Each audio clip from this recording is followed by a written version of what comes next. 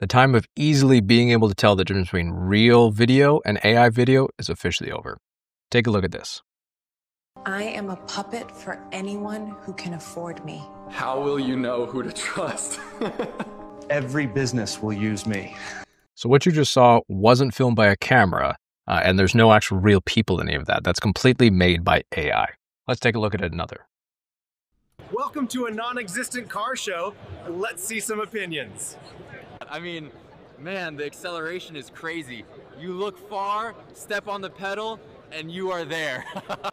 This is going to send absolute ripples through our media landscape. So a lot of this new content you're seeing being pushed out right now is made off of Google's new video generation called Veo3. Veo2 was released about 5 months ago, and all of this content here is being released on Veo3. Here, but don't tell anyone. I've just bought an electric car. I think it's really great for families. And it's pretty wild to be able to tell that difference. Like, take a look at this. Okay, so Riz is basically short for charisma. Got it. And that's a verb as well. You've got a professor talking with Gen Z slang. Some of my more favorite ones like this. When I made that comment, I wasn't saying all kobolds are bad and stinky, just the ones from Goblin Town. And it's true. It's true.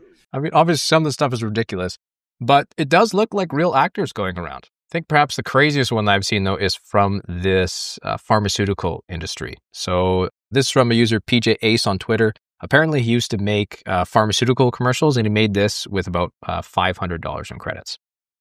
I tried everything for my depression. Nothing worked. Every day felt heavy. I felt trapped.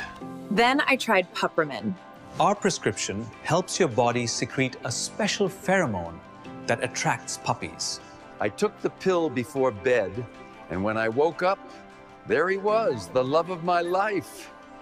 The pill does not target depression directly, but we've found that it's really difficult to be depressed when cute dogs show up at your...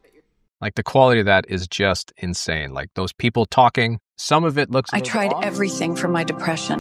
But to be honest, if you're seeing this on a video and you're not exactly looking for those sort of artifacts that are popping up, like you can see there are some on these puppies' paws get a little bit messed, as does his snout, be a little bit garbled, or the fact that on this door that the male outside door is actually on the outside of the door as opposed to the mailbox being on the inside of the door, or the copper kick plate perhaps being on the wrong side of the door, opening out into the street versus opening into a house, which is what doors typically do. And you're just casually looking at a lot of these things and you're not intensely looking at this. This is going to fool a lot of people. We can think about the scam potential this might come up with. For instance, your child is phoning, and this is something I've thought about in the past because I've got a couple of young children, and I think, in 10 years' time, someone calls you over the phone and says, "Hey, Dad, I was going down on this trip, and I need a little bit of money to be able to get down there. Or I need a little bit of money to be able to book a flight because I missed it. Can you transfer some over here to this account?" While you might think that you understand where it goes from, you've got slight audio intricacies of it being a phone call. Things are perfectly clear. Things can get cut out. And it'll be pretty easy for you to be able to suspend disbelief on that. You might be able to even fake some legal evidence or fake some insurance frauds by using videos like this. Perhaps somebody you want to be in a relationship is already in a relationship, so you can sabotage them by using some sort of fake video created with them. Let's take a look at another here. Today's lesson is on prompt theory, which is the theory that everything you do has been prompted by a higher power. No, seriously, have any of you ever felt like your choices don't matter? Like the idea of free will is really all an illusion? They're calling it the prompt theory. So this is particularly tongue-in-cheek from YouTube user Put You On, but I think it's quite an in-depth look and analysis at where we're going. And one thing that's going to start happening, and is likely already happening, is an erosion of trust in the media and what you see online. For instance, there was some recent videos being pushed out about a Chinese robot boxing league.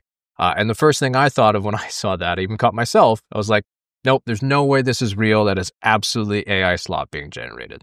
And to be honest, I still don't know if it's real or not as of the time of this recording, because all of the content I'm seeing online about it is just one specific video that's being shared over and over again. So if even myself, who's been in this world for 10 plus years, am getting slipped up on this and thinking, is this actually real or not? we're going to be in for a serious problem. Because again, you have to think about this. We're not critically examining every single piece of media that comes up when we watch it. It would be basically be impossible for us to think about that all the time and always think about, yes, I know exactly where this piece of media is coming from, and I'm looking at every single piece. You might even get a few pieces that are being thrown in with real people, and then a few things of AI, and then real people again. One thing I think might be particularly telling for this is that adults may be able to tell some of these things, especially those who are on a little more tech-savvy kind of side of things. But think about children watching this. This is a completely AI-generated video of a Let's Play. Fortnite content, pretty common you'll see online. Oh my god. Yes! Woo! Victory Royale with a pickaxe! Woo! If you're watching this online, it can even create that video game content. There's another one out there of a Minecraft streamer, and he looks a little bit off, but I mean, this Fortnite gameplay creator, you'll easily be able to have just a lot of AI slop being generated. You're already probably seeing a lot of AI slop on YouTube, on Shorts, on TikTok, things like that, where these videos are already not created by real people.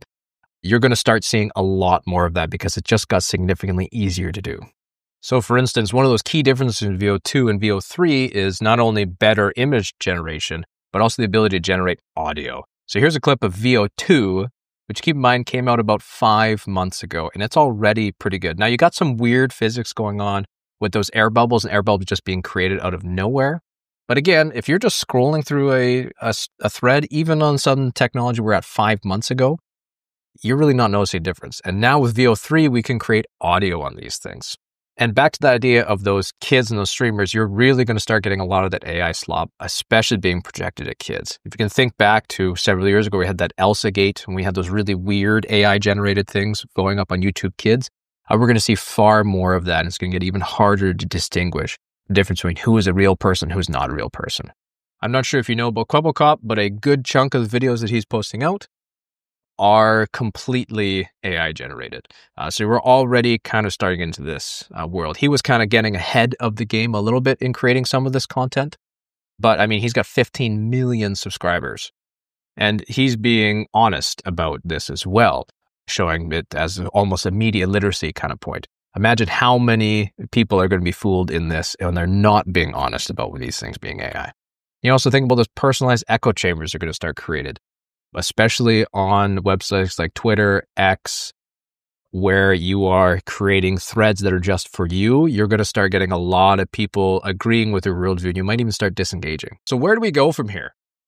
Personally, I think you're really going to start to try to find some people who are far more real online when you're trying to engage with content. I know I'm looking for things that aren't as well produced. I'm looking for things a little more raw, a little more natural, because it's more likely that person is actually someone who's sharing some real ideas. I'm also thinking about in the future, how are we going to adapt to a world where it's really difficult to verify that information? When I was growing up back in school, it was challenging to find the information.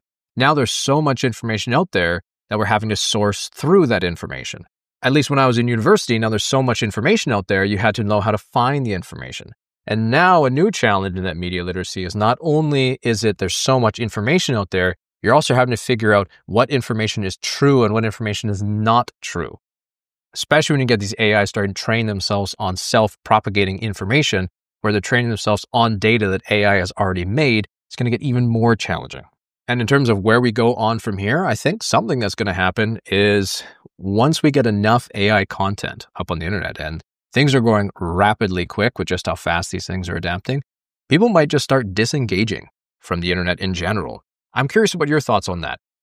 I know I personally have been finding I'm using social media a lot less recently because so much of it is AI content now that I'm looking for more real experiences. When I used to play video games online, now I'm really craving for those old days of couch co-op where I've got someone in person with me that I'm interacting with. Do you think that you might also disengage? You might try to find some of your own personal communities that you can interact with? Or do you think you might go out and really engage on these kind of points? Are you going to lean harder into creating your own sort of private community because you actually prefer interacting with these AIs? And that might actually be something that some people end up going with. Personally, I think we're going to engage in a bit of a renaissance of having more personal interactions with people, especially as the world moves further into this with the content. So let's take a look at one more of these. I'm just words some guy is typing to get a point across. The old internet is dead. Oh. I am your new best friend.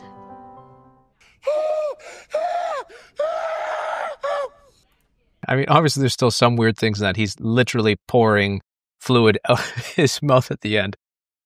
Still, pretty wild stuff. It's a really interesting look into that zeitgeist of where it is we're going as a society in general, and something to really start thinking about. And you may call me a bit of a preparer, a bit of a doomer on this one, but one thing I know that I've started to do with my family is when we're talking about personal things, either on a video call or on a phone call, we've got a catchphrase with a person, a place, and an action, what it is that they're doing, that only we and that other person know, that if we start to talk about information that is really in-depth or is critical, something about finance, something about personal information, things along those lines, we will use this kind of, hey, what are you doing right now? And then we break into that person, place, and action sentence so that we know that the person I'm talking to is actually a real person. So we may even have to have some of those security verification questions that are personal knowledge information that people know when you're having any sort of online conversations about personal matters. So I hope you have fun. Keep going down that AI rabbit hole where we're going for now. Hopefully it continues to stay fun and doesn't turn into something wild. And I'll catch you all in the next one.